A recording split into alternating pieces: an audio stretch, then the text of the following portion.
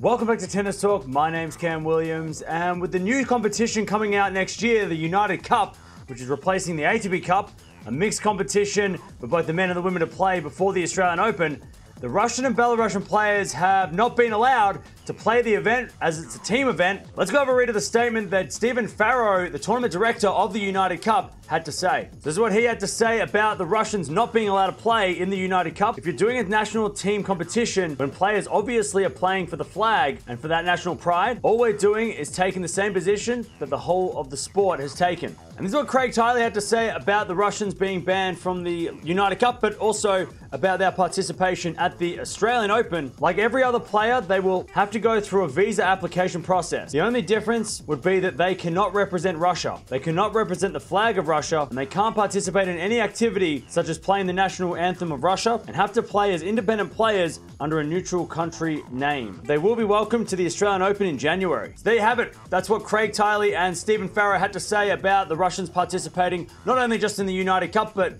at the Australian Open as well.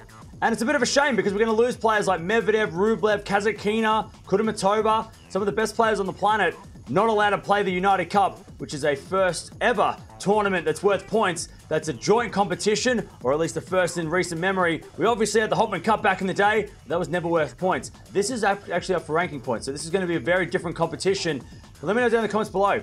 What do you reckon? Do you reckon they should be able to play as a team, maybe under a neutral flag? Or do you think they shouldn't be able to play team competitions, just like they're not allowed to play at the Davis Cup or at the Billie Jean King Cup this year? So the Russian and Belarusian players are not allowed to play at the United Cup next year, but they can play at the Australian Open and play in Australia.